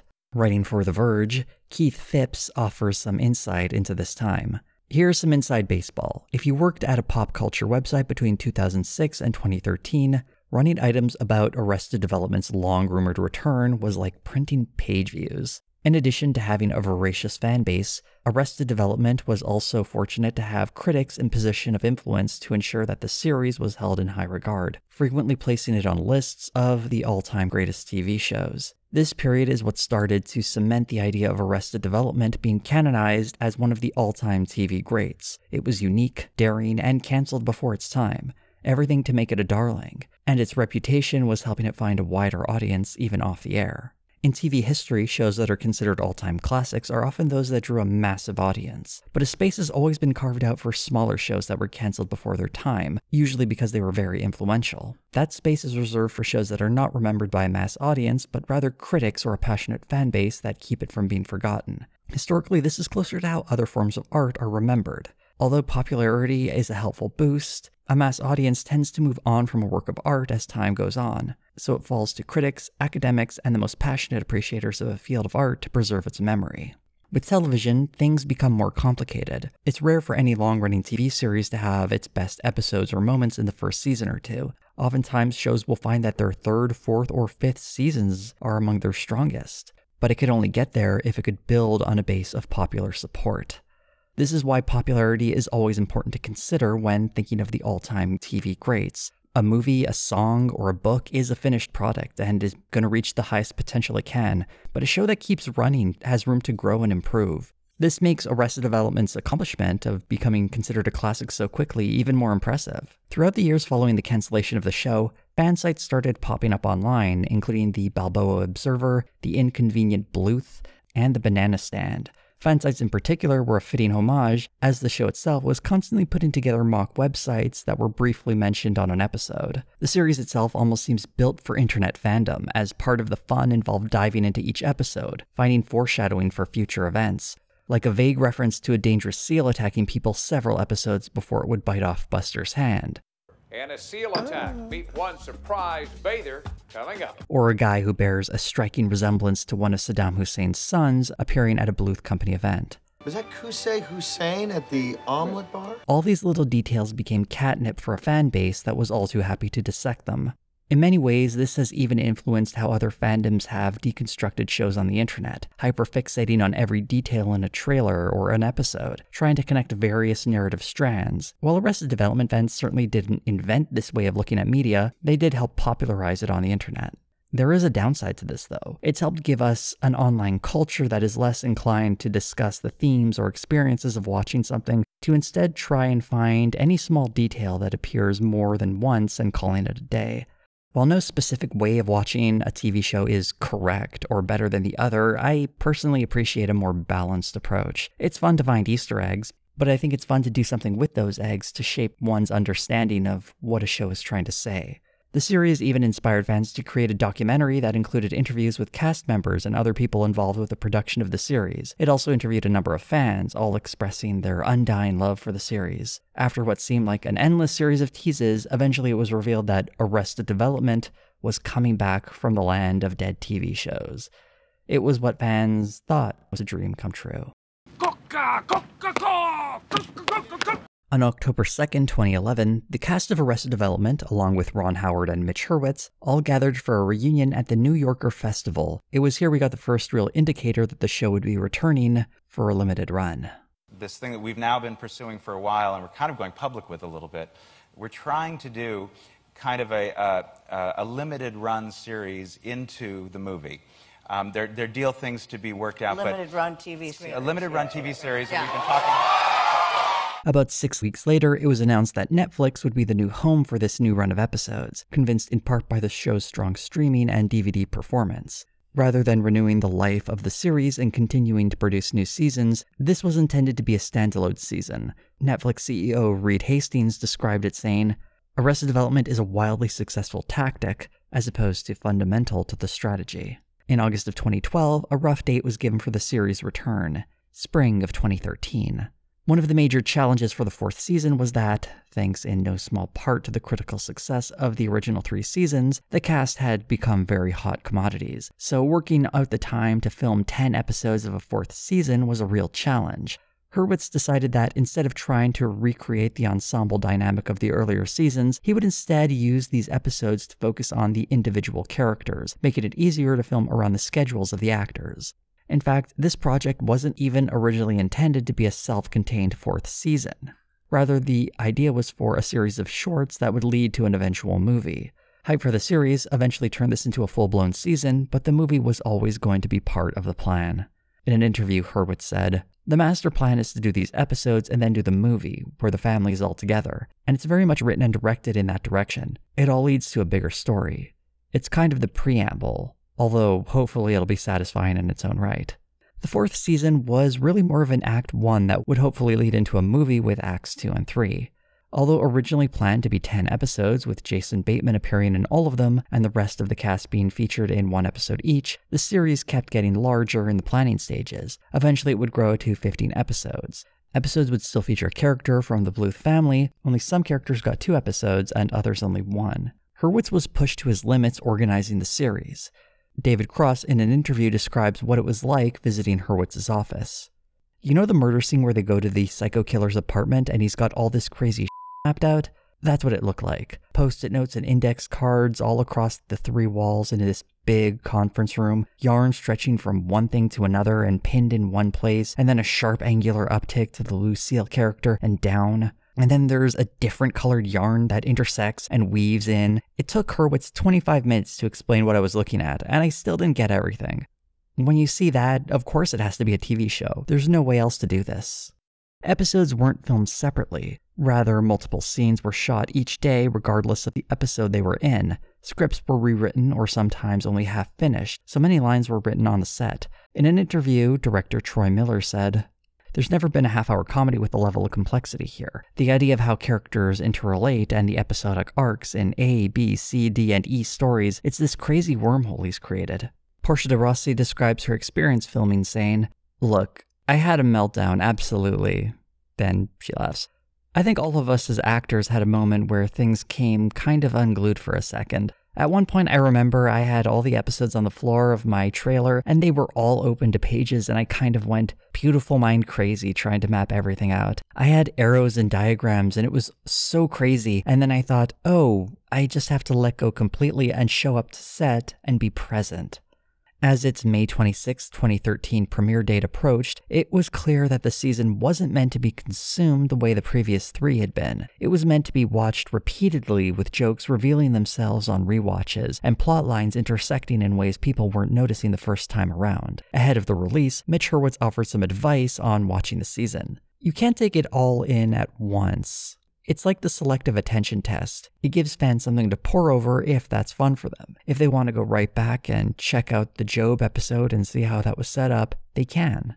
Months ahead of the premiere, Netflix started a unique marketing campaign. They began placing fake shows and movies on their platform inspired by previous episodes of Arrested Development. There was also a contest for 5 fans with the most impressive creations getting a chance to appear in a scene on the show. We also got a fun demo reel for Tobias on his website, insertmeanywhere.biz. Insert me anywhere. Netflix even held an orange carpet premiere to celebrate the release, screening the first 2 episodes of the season. Leading up to the release, there were a number of times in interviews that Mitch Hurwitz was asked if he had any misgivings about the series potentially tarnishing the legacy of the original 3 seasons he had created.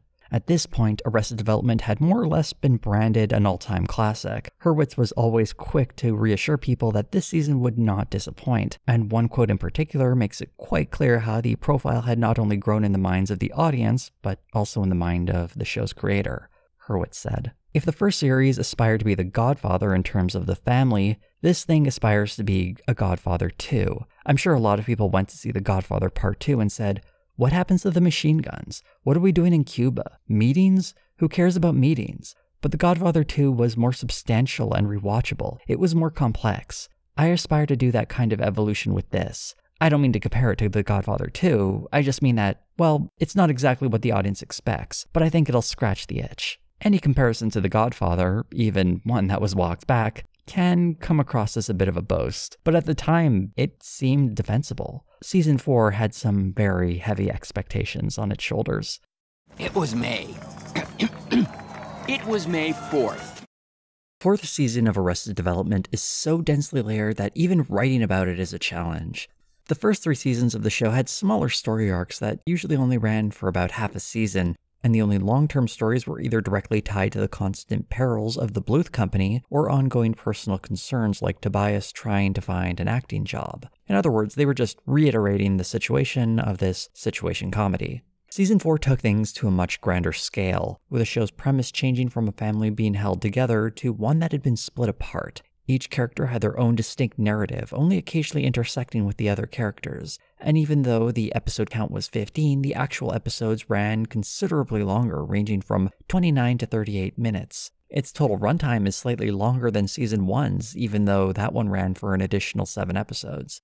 Season 4 opens with a tease of where this story will take us, to a night called Cinco de Cuatro, originally created by the Bluths to undermine the Hispanic festival Cinco de Mayo, only to have Cinco de Cuatro claimed by that same community, and it's the site of the murder of Lucille Ostero.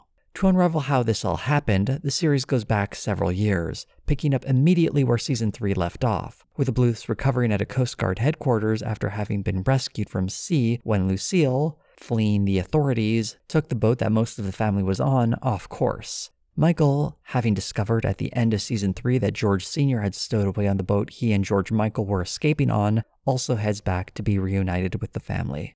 The scene in the Coast Guard headquarters is one of the few that featured all of the Bluth family in the same place at the same time, and it serves as a staging ground for the stories to come. This scene is revisited multiple times throughout the season. Here's how one moment is portrayed across several episodes. Ooh, is that a gal I see? No, it's just a fallacy. It's just a fallacy. Good news, bad news deal. It's just a fallacy. From this scene, each of the characters goes off on their own adventures. Rather than try to follow all the twists and turns of each of them, and there are a lot, instead let's look at what it means for this family to fall apart. One pattern among every member of the family is that their lives all start to break down when they're separated, with no Michael or Bluth Company holding them together. All the characters almost immediately begin to self-destruct. Even Michael's new development company quickly fails, and he's stuck living in George Michael's dorm, until he's pathetically voted out. With his son as the sole exception, Michael believes he'll be able to find a happier life for himself without his family, and the other Bluths all believe the same thing. Tobias' story has him busking on the street dressed up as the Thing from the Fantastic Four. This leads him to getting registered as a sex offender when he pays a visit to Maybe. Is there a little girl here all by herself? And perhaps it was this that would finally get him to admit that he sometimes did speak in a misleading way. Daddy needs to get his rocks off. In Tobias' story, there's a genuinely sweet moment between him and his new friend, Debris Bardot, played by Maria Bamford, a former actress who is now in treatment for a chemical addiction. You remind me of Billy Crystal. It would have broken Tobias's heart if he'd known she was about to say Billy Crystal Meth, a funny drug dealer. As the only outsider in the Bluth family, Tobias is starving for positive support, the sort you might expect from a family, but not if that family is the Bluths. It's a reminder of how non-typical this family is, and Tobias being a part of it for over 20 years has borne the brunt of that reality. Tobias spends much of his story assembling a new family, ostensibly to put on a production of a Fantastic Four musical, but in reality, he really loves being surrounded by a positive, caring group of people who are willing to indulge his dream of becoming an actor. It still doesn't end well, because Tobias is terrible at acting, but in spite of his loss of fortunes, he seems happier struggling to get by with Debris than he ever did with Lindsay, who never appreciated his better qualities. Lindsay's plotline is perhaps the most political the show's gotten up to this point. She leaves Tobias for a young activist named Marky Bark, played by Chris Diamantopoulos. Although things are nice at first, she eventually realizes that a life of a simple ostrich farmer isn't for her. She eventually drops Marky to be with Herbert Love, played by Terry Crews. Perhaps dating the show, Herbert is a reference to Herman Cain, who was running for the Republican nomination in 2012 before dropping out after he was accused of sexually harassing multiple women. Lindsay, charmed by his wealth, doesn't realize Herbert Love has hired her as an escort, with payment going to Maybe as her pimp. It would take too long to explain how that happened, so let's keep moving. Jumping ahead to the conclusion, eventually Lindsay leaves Herbert, only to end up replacing him on the campaign trail. After being robbed by someone she thought was a Mexican man, Lindsay gives a speech that will sound very familiar. They don't belong here, we belong here. Put up this wall. Put up this wall! Which was originally her mother's idea. This episode aired over 2 years before Donald Trump would announce his bid to become the president, though the wall on the southern border had long been a talking point in right-wing politics. Ironically, Lindsay was in some ways meant to model Hillary Clinton, as seen by the distinct hairstyle she sports at the close of one episode. This storyline about building a wall on the southern border ran through a number of characters' plotlines, but the connection to Lindsay was particularly interesting as it spoke to the potential popularity of reactionary politics. As parody, it seemed fitting, but in our current reality, it comes across as prophetic. One thing Season 4 simply can't escape is how utterly confusing it is. Although it somehow makes sense when finished, the experience going through each episode can be frustrating, particularly if it's your first time. Plot twists often get no explanation, jokes aren't paid off, and it's easy to miss familiar faces that would take several episodes to reappear. It also didn't help that each episode had such a lengthy runtime that even watching a single episode felt more taxing than perhaps it should have. In an effort to explain the plot, episodes are packed with flashbacks, flash-forwards, and heavy narration. Narration that gets disorienting when Ron Howard himself shows up for a subplot involving Michael trying to sell his family's story to Imagine Entertainment, only for Michael to imperil the deal when he mistakenly assumes his new girlfriend, Rebel, played by Isla Fisher, is Ron Howard's mistress. The truth comes out in one of Tobias's episodes. Did you not know that I'm Rebel's dad? I thought that you might also be her lover? I get it. I was arrested as a sex offender. But at least I knew it was my daughter I was arrested for coming on to. The other guy Rebel is dating is George Maharis. Who is that? No one? George Michael, looking for a new identity, is going by George Maharis now, and Rebel was impressed by his software company that would hide your online footprint, FakeBlock, which doesn't exist. At least, not as a software company, it's actually just an app that's a fake woodblock. I hope you can see how confusing this is all getting. The season's fixation on individual characters does have some strengths, though. The plotlines dive deep into who these characters are, and these include moments of realization for these characters, occasionally summed up by other characters. You know, your whole life is an escape act, And this girl seems like she really likes you. Why don't you just try to work it out and just stop running? What you are is the invisible girl. You make it impossible for people to see you in order to protect yourself. And that's when Maybe, who had spent so long lying to others, and even herself, finally had to admit she had made a huge mistake. I know, I'm fine. Well, not everyone has a moment of realization. There was also an intriguing plotline involving a private investigator really emphasizing how the family was dissolving. Where the hell am I going to find a PI? Gene Parmesan, at your service. Gene, he does this to me every time! This guy gets me every time. The season does have a unique ending compared to every other season of Arrested Development, though. Michael, through some sly maneuvering, tries to get George Michael out of Rebel's life without George Michael finding out they're dating the same woman. And when the truth comes out, instead of closing with father and son somehow taking off from the family once again as seen in previous seasons, this happens instead. It's like we're identical twins.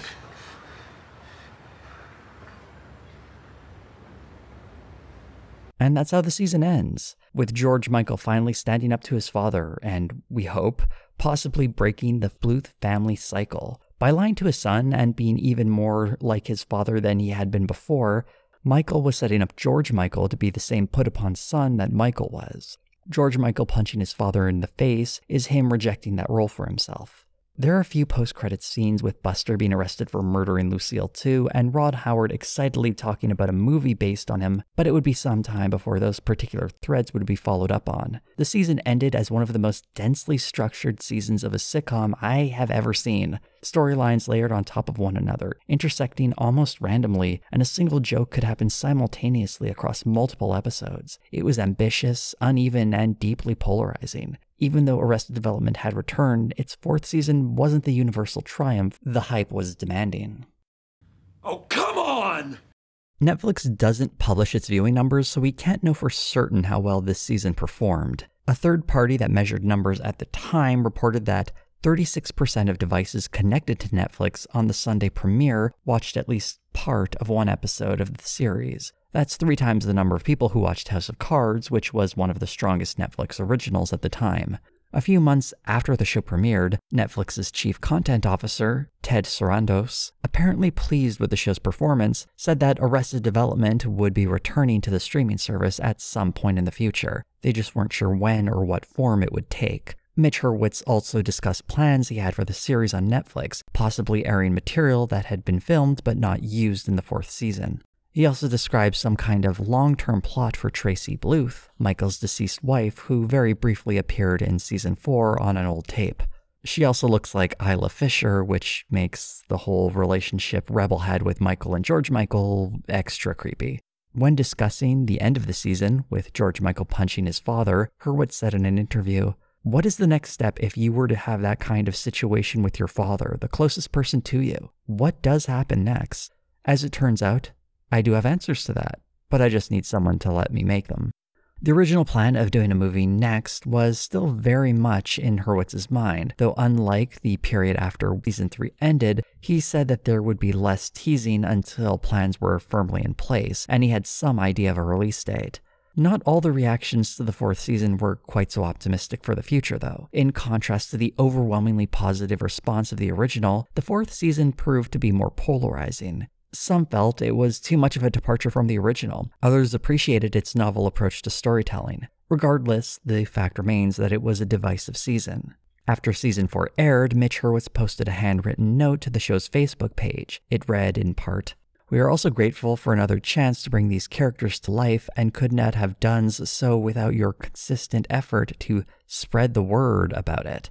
Although obviously in the case of the enemies, the words he spread were, "Don't watch this show." You know, I probably shouldn't have even included them in the salutation, but I'm writing this in ink, plus making all sorts of mistakes. Did you notice the S at the end of the word done? While it's obviously a bit tongue-in-cheek, it's clear that Hurwitz was hearing a round of criticism about the 4th season, unlike the first 3 seasons. In an interview several years later, Hurwitz reflected on some of the criticisms the season got. It got positioned in the press saying, "Even Hurwitz thought it wasn't his best work." Well, actually, I did think it was my best work, but I did acknowledge that it was and wasn't. The other thing that was interesting about it is that some articles will say, so-so reception. But it wasn't so-so. It was, this is great, or this is horrible. And even that is what you hope for. I mean, you don't hope for this is horrible, but you do hope to do something that's novel enough at a certain point in your career that people have strong reactions to it.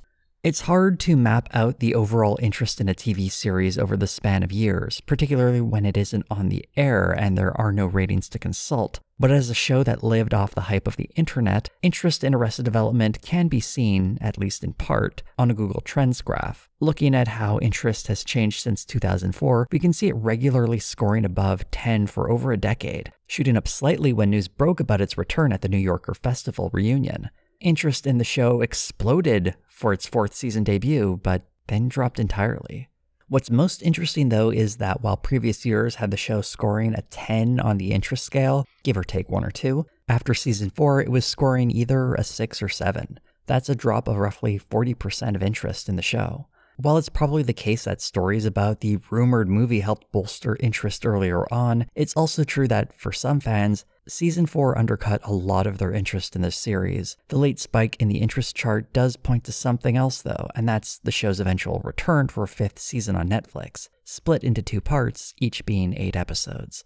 In spite of the mixed response to the 4th season, there was no hesitation on all the parties involved creatively to do more. Hurwitz explained, saying, "The studio wanted to do it, Netflix wanted to do it, the actors wanted to do it, I wanted to do it, but we all have to want to do it at the same time." Ahead of the release of the 5th season, we did get a second look at the 4th, though.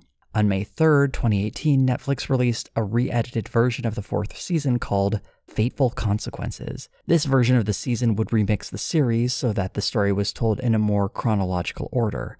Instead of focusing on a single character, episodes would include scenes from the stories of multiple characters. So what was once an episode that only followed Job would be replaced by an episode that followed Job, George Sr., and Buster. Episodes were also much shorter, being kept to a stricter 22-minute length. The season also ended up running for a few episodes longer because of that. A few scenes were cut, including jokes that no longer made sense with the newly edited versions, and a few were added in using additional audio that was recorded. It also introduced a lot more narration to help fill in the blanks created when future events no longer had teases in earlier episodes.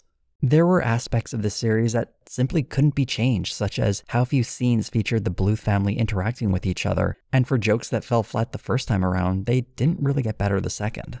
The reaction to the remix was, well, mixed.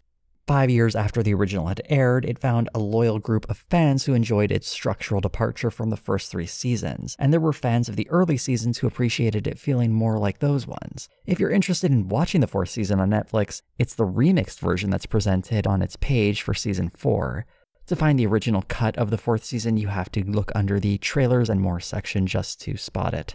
While the original cut had 5 years for people to ponder its significance, the remix would not have nearly as much time, as only days after it was released, Netflix announced that the first half of Season 5 of Arrested Development would be aired a few weeks later, on May 29th, 2018.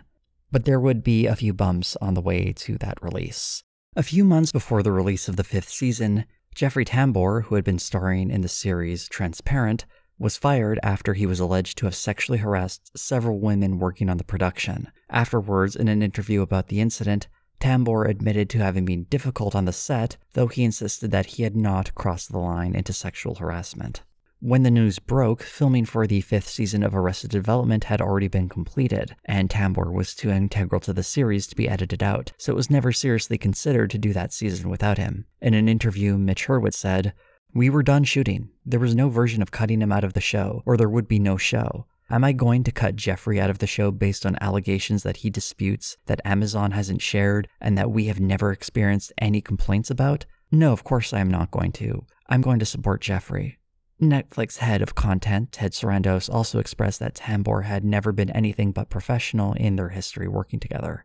However, ahead of the premiere, Jeffrey Tambor sat down for an interview with The Hollywood Reporter, where he mentioned that he had a blow-up on the set of Arrested Development while filming its 5th season with Jessica Walter. He added that he profusely apologized afterwards, but it raised a question that would come up in several interviews with the press as the 5th season was being promoted, and most crucially, in an interview with the New York Times. The interview included Jessica Walter, Jeffrey Tambor, Jason Bateman, David Cross, Tony Hale, and Aaliyah Shawkat.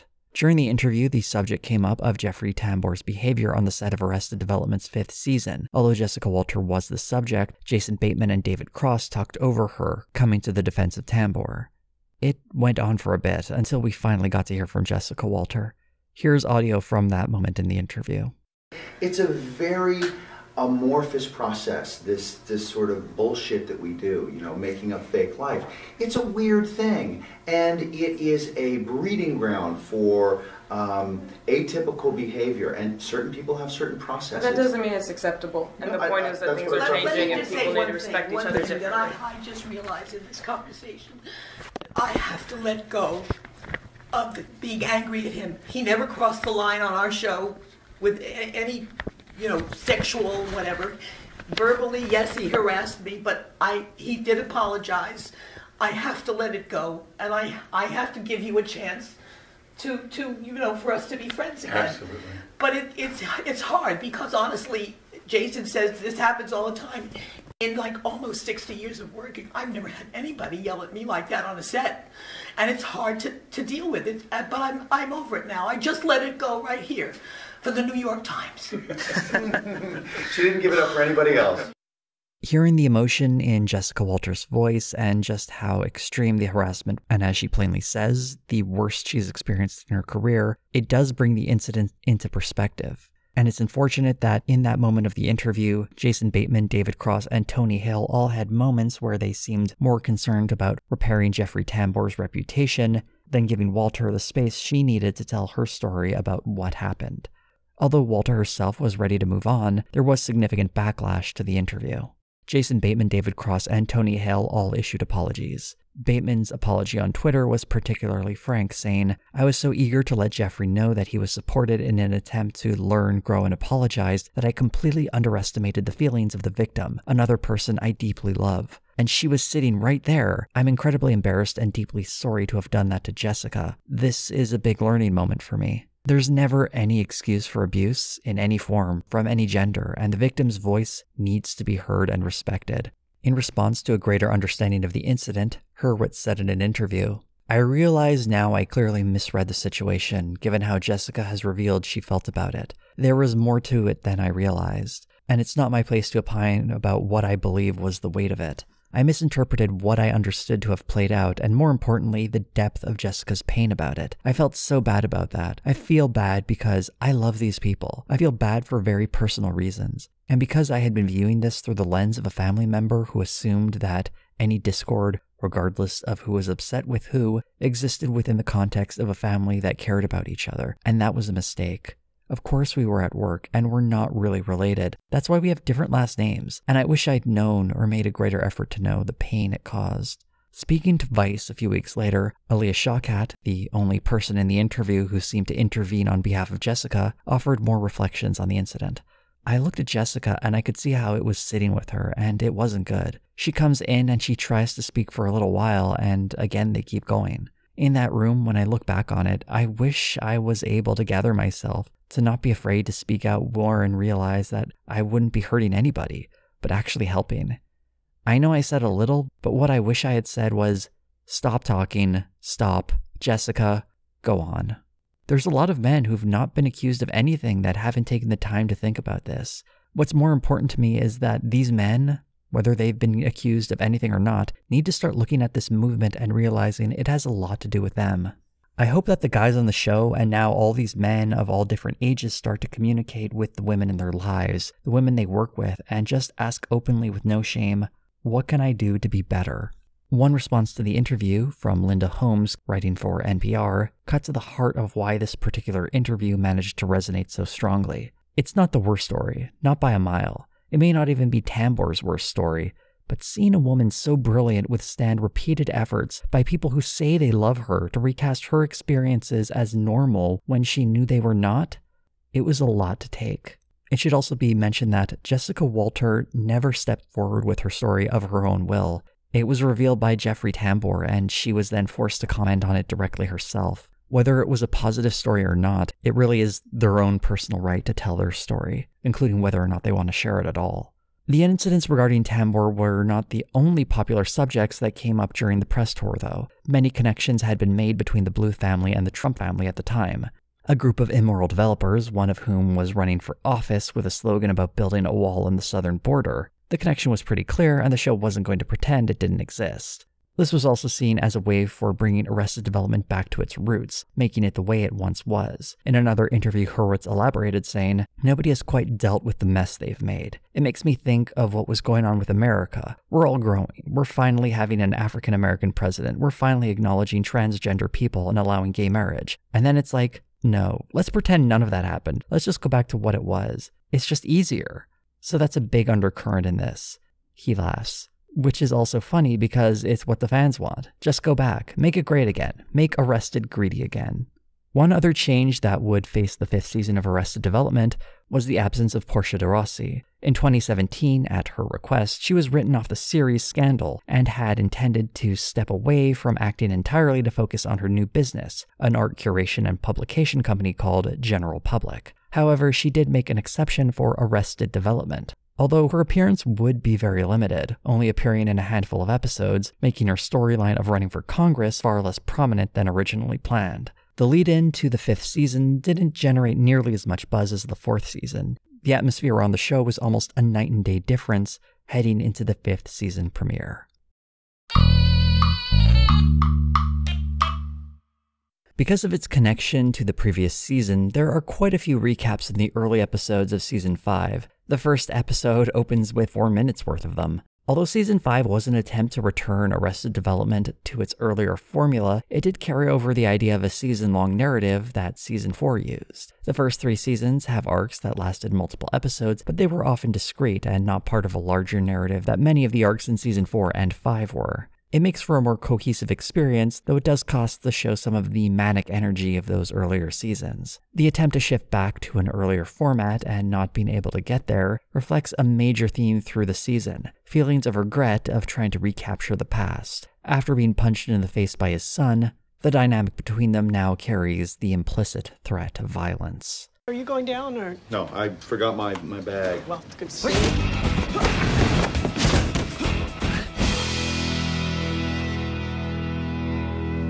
Ciao. Bella? The uniquely American character of the Bluths is reflected in George Michael's trip to Mexico, made comfortable with how Americanized the country is. They saw foreign film. I'm glad someone had the guts to give the Minions their own movie. It's great because it's subtitled in Spanish, but we don't have to read because it's in English. To make it even more explicit, the show also makes direct references to the US government. We're helping these people because nobody else will. They've been kicked out of the only country they've ever known for their whole lives because of the cruelty of your president, Barack Obama. The Obama call-out, at a time when the Trump administration was being criticized for its border policy, is especially clever. It reveals how partisanship blinds people to the cruelty that is consistent in American policies towards its southern border, regardless of the party in power. One side may be worse, but neither is good. In that way, the show is critiquing the right-wing shift in American politics and the response to it during the Trump years. Going back to the way things were isn't enough of a correction. People need to demand genuine political change, or as seen in the case of Maybe, take matters into their own hands the way she did, and start helping out directly. Not that Maybe really sticks with it. One thing that the show is very quick to remind people of is that the Bluths will never be our saviors, even though they certainly project the idea that they've grown. It was during the 1992 African-American riots, and they had every right. They had every right. Every right.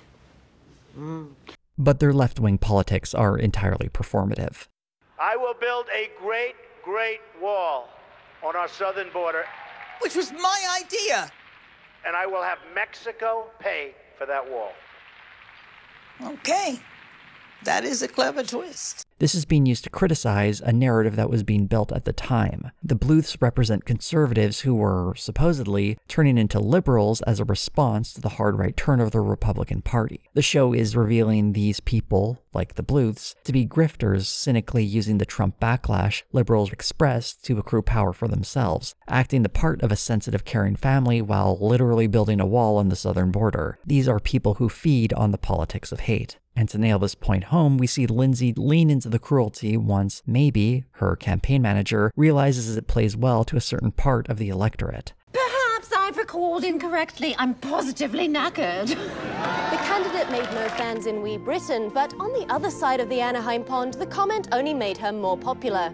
And just like that, the liberal posturing fades away when there's an opportunity to seize real power. It isn't that the Bluths find someone like Donald Trump objectionable. As former pals with the Bush administration, they just don't like the idea of another odious person taking the party from them. This cynical form of politics, where people are motivated to vote through hatred, either towards a group of people or a political candidate, is highlighted when Debris, posing as Lindsay during a parade, wears a sheet because of her anxiety. It was a message that was easily interpreted through the lens of one's particular bias. She's a Muslim. She's disrespecting Muslims. She's a ghost. She's disrespecting ghosts. But equally hated by all. Arrested Development is taking a very hard stance against the politics of hate, and how it exists across the electoral spectrum. Rather than simply admonish the Bluths entirely, though, the season does offer an interesting insight into why that family is so broken. It's foreshadowed early on when Tobias has some surprisingly wise words for Lucille. Hurt people. Hurt people. Oh, that's nice. I always say make people cry, but yours includes the people who don't want to give you the satisfaction. In the second half of the season, we go back in time to get an idea of where some of this hurt comes from. We see the Bluths in their summer home, back when Job, Michael, Lindsay, and Buster were all children. Is anybody else worried she's ruining us? Take that back!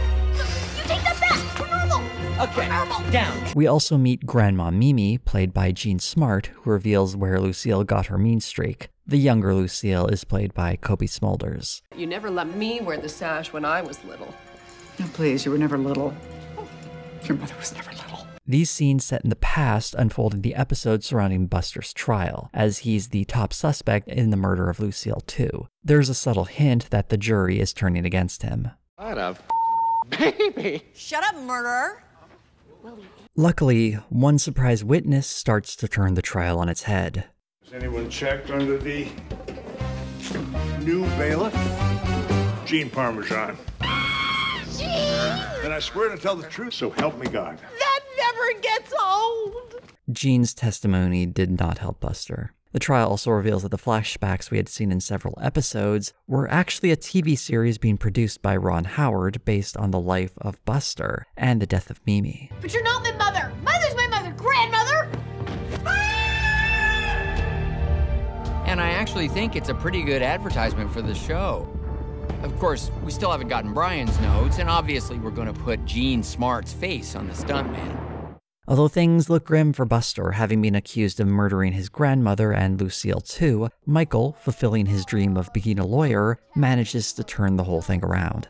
Michael's out of control. You're out of control. So maybe I was out of control that night, but at least I can admit it. Admit what? You're talking like you killed Lucille Ostero. You're goddamn right I did. In this moment, Michael is fulfilling his destiny of holding the Bluth family together, being the hero he always imagined himself to be, by revealing himself to be a murderer. I mean, you think you have to be the hero? No, I don't think that. I am the... Turns out I'm the worst. I'm the worst Bluth. Never say that. Job is the worst. Michael's idea of himself as a hero, coupled with doing something monstrous, helps him reveal what it means to be a hero in the Bluth family, and that can be extended to reframe his domineering parenting of George Michael as monstrous as well. He treats his son the way his father treated him, thinking he was a hero doing it the whole time. So while George Michael consistently resists his father, Michael tries to hold his son even closer. George Michael struggles to create distance and hold on to his family identity, wanting to stay connected in this relationship that's shaping him into someone more like his father than he'd like to admit. Someone's got to protect this family. Well, what about their families? I really got to know some of those people when I was working in that border town, acting like I was getting to know those people. You sound just like a slightly self-aware Aunt Lindsay. Well, you sound just like a minimally woke Uncle Michael. Michael and George Michael finally decide to settle things. And that's when, in my opinion, George Michael went too far. You could both use a hit. As did Michael. Except this is a scheme too, because if there's one thing the Bluths excel at, it's scheming. And while these no longer amiable businessmen signed their okay to taking over a company from a family that had fallen apart, a father and son signed their okay, knowing they hadn't. George Michael and Michael have learned to work together, not against one another. And while that still takes the shape of being Bluths, screwing over some other people, they seem to have made it work well enough that at least they aren't hurting each other. And maybe by trusting each other, they can start to rebuild their lives into something better. And in the finale, we find out the truth about Lindsay's parents. She's actually Lucille's half-sister. You hid this ugly secret from me so I wouldn't know my mother deserted me? So you were a critical, difficult mother, but I gotta be honest, Lucy. You're an amazing sister. Half-sister. And as it looks like the family is coming together, Michael and George Michael do what they do best, and that's take off. And it wasn't Michael that killed Lucille too, that was Buster. Okay, I did it. So, but doesn't she remind you of Mom? And that's how season 5 came to an end. Plotlines colliding, traditions being upheld, and a stark reminder that the Bluths are everything that's bad with America. We don't get a tease for the next season, there is no epilogue, and there are no other signs we might see the Bluths once again in the future. Just a stair car exiting stage left, leaving Sudden Valley, perhaps forever. There's always money in the banana stand! The 5th season of Arrested Development did not receive nearly as much attention as the 4th, and was similarly not as passionately hated or appreciated. Although the interview in the New York Times got a lot of attention, that didn't translate to people talking about the show's return very much. The content of the show didn't do much to help. While it may not have been bad, and in some ways it was pretty good, it was clear that the show wasn't going to have the impact it once did. And while it was clever to weave that into the narrative, it may not have come together as well as had been intended. In the 3rd episode of the 5th season, there's a reference to a very old internet meme, the Star Wars kid. He even inspired a certain move that would eventually appear 2 years later in a Han Solo origin picture. This was referenced in the original run of Arrested Development, as well as the Season 4 revival. Not only is this joke now 16 years old, being an internet meme, it feels even more dated. Arrested Development is similarly starting to feel tired. While I appreciate a long-running gag as much as anyone, even Gene Parmesan, not every joke is built to last, and comedy is infamous for aging poorly. The Star Wars kid joke, for example, is not just an early meme, but one of the first major incidents of a teen being bullied by the internet. The poor kid's life got turned upside down because a video that was posted by someone else made him a laughingstock. While in some ways the series was fairly good about growing over time and discarding some of its more controversial material, there were still moments like this that really made the show feel trapped in the past, and all for preserving a cruel joke that was long past its expiration date. More than a stale joke, the series itself felt like it was treading water. The Bluths are terrible people, and it's an intergenerational phenomena that can be extrapolated to the American experience. Lovely, but does it need to return every 5 years to deliver that message again? The 5th season is, of course, not irredeemable. The political commentary was sharp. The Michael and George Michael story did take some interesting steps forward, and there were some genuine laughs to be had. But as a show, it struggled to capture anyone's attention, as can be seen in much of the audience's reaction. In an article for The Verge, Keith Phipps summed it up nicely saying, "Arrested Development was once a special show, now it's a show struggling to remind viewers why it's special." This raises the important question, is this the end for Arrested Development? In an interview, Mitch Hurwitz expressed a desire to do more. Here's an excerpt from a 2018 article. "It flows so easily out of this cast, it's hard not to want to do more. It may be another epic wait. We've always been underdogs," he says. "Nobody ever got cocky. Really, we're all still just trying so hard. So actually, the every few years thing works great for me because it's hard to get a laugh through to that screen." The cast was less committed, though Will Arnett offered an interesting perspective saying, "I like the idea that we're all working towards Arrested Development, Last Bluth Standing. Mitch has written out versions where each one of us is the last person, depending on who lasts the longest. And I predict it will be me. Yeah, I'm gonna outlive everyone." David Cross, speaking on a podcast, seemed less convinced that the show would ever return. In particular, he cited the challenging work schedule and the hardship of it on the cast. Now, you can definitively say it's over? It's over. How do you know that, or what do you know. I know.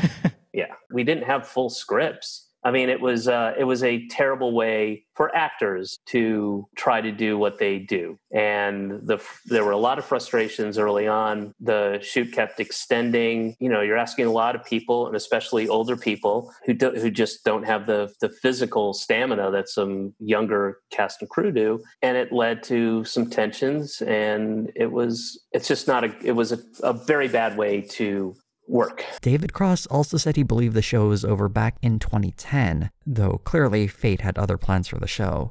Sadly, this time it seems like Fate took another turn, and it's unlikely that Arrested Development will return, or at least it can never be the same show again. Jason Bateman's career trajectory changed completely after Arrested Development ended its third season. He went from appearing in sitcom pilots destined to fail to appearing in big-budget movies such as Horrible Bosses, Hancock, and Zootopia. Most notably, he starred in and directed several episodes of the Netflix series Ozark.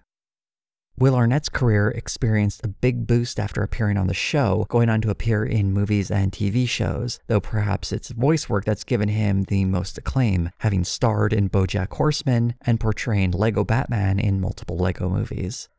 Portia de Rossi would go on to appear on the shows Better Off Ted, Nip Tuck, and Scandal, though as mentioned earlier, she would leave acting in 2018 and is now currently focusing on her new business venture, General Public. Michael Cera starred in the movies Superbad, Scott Pilgrim vs. the World, Juno, and a host of other projects that needed an awkward teen boy. In many ways, his style of teenage boy became a trend in the 2000s. Most recently, he voiced Hank in the movie Paws of Fury, The Legend of Hank.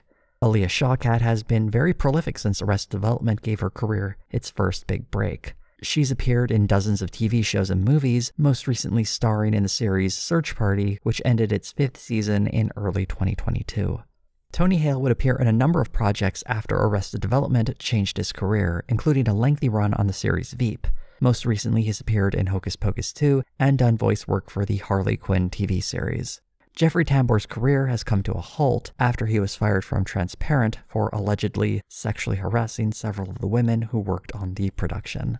Jessica Walter would take on another Lucille Bluth-esque role as Mallory Archer on the show Archer. In interviews promoting the 5th season of Arrested Development, when asked if she would return to the show, she believed that within 5 years she would be too old to keep acting. Sadly, she would only be around for another 3. She passed away in her sleep on March 24th, 2021.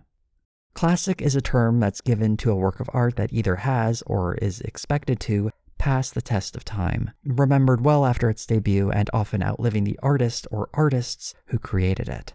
Arrested Development had the immense advantage of achieving a cult status amongst a passionate viewership and critics with its first 3 seasons. In 2012, its position as a classic might have been guaranteed, depending on who you asked, but its divisive return in 2013 and its less noticed return in 2018 have complicated that confidence in its classic status.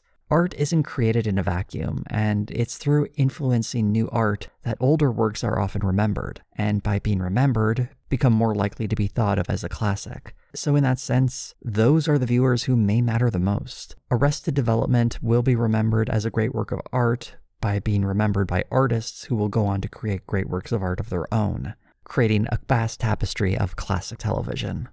Arrested Development may or may not be over, or at the very least, if it comes back, it certainly can't be the same without Jessica Walter.